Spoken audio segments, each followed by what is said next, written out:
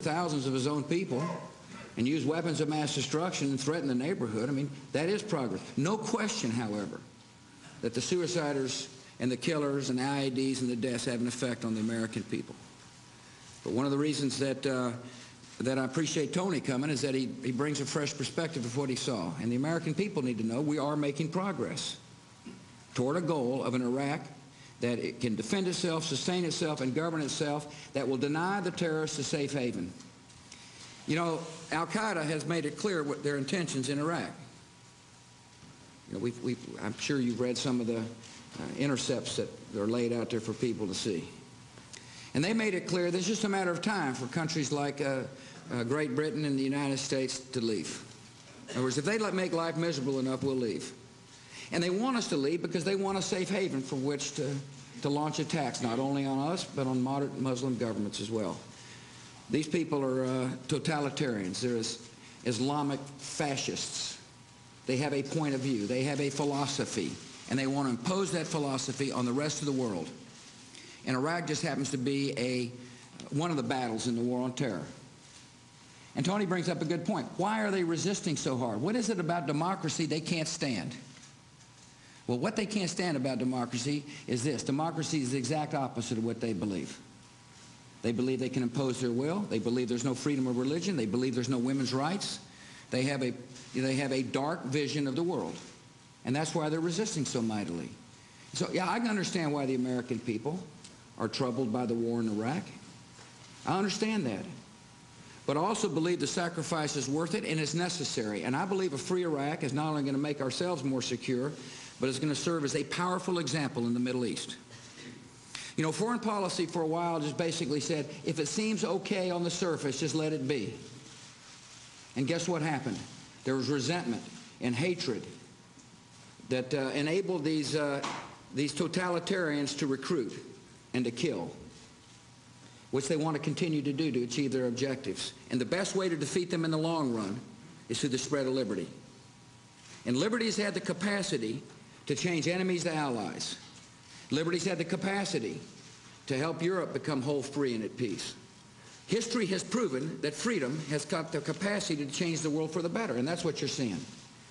Now, the amazing thing about dealing with Prime Minister Blair has never once, as he said to me on the phone, we better change our tactics because of the political opinion polls. You know? And I appreciate that steadfast leadership. And I appreciate somebody who's got a vision, a shared vision, for how to not only protect ourselves in the war on terror, but how to make the world a better place. I mean, I don't really think it's a matter of sort of our vindication. I think in a way that's the least important part of it. But I do think that occasionally we should just take a step back and ask, why are we doing this? Why is it so important? Saddam was removed from power 3 years ago.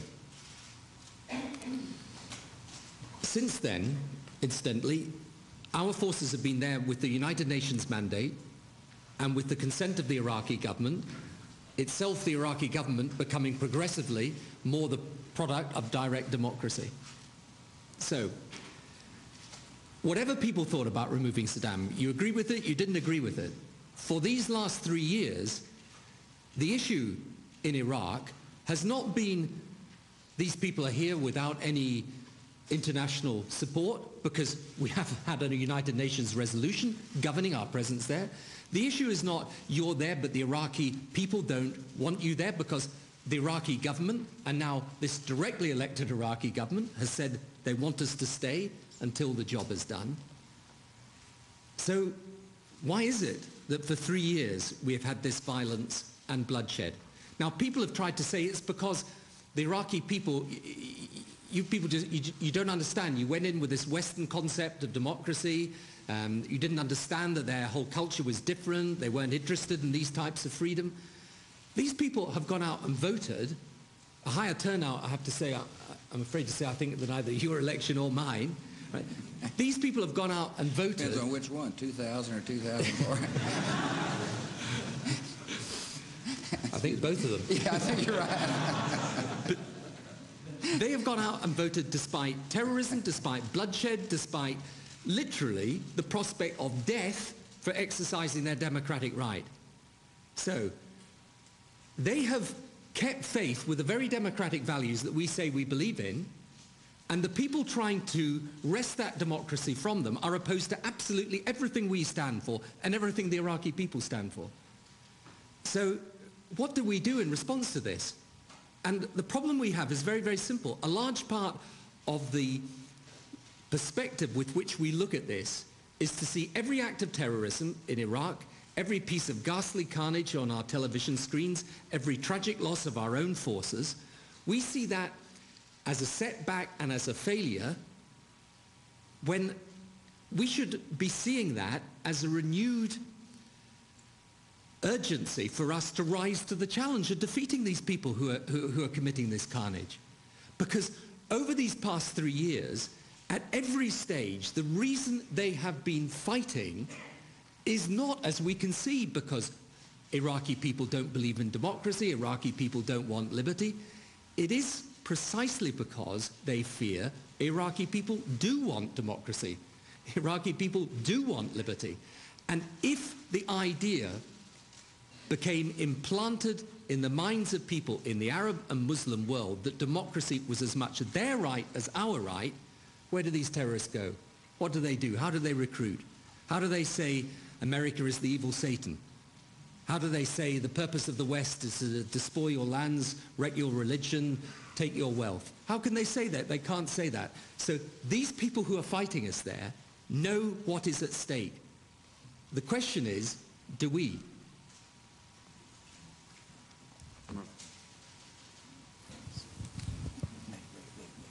I must say that was a great answer.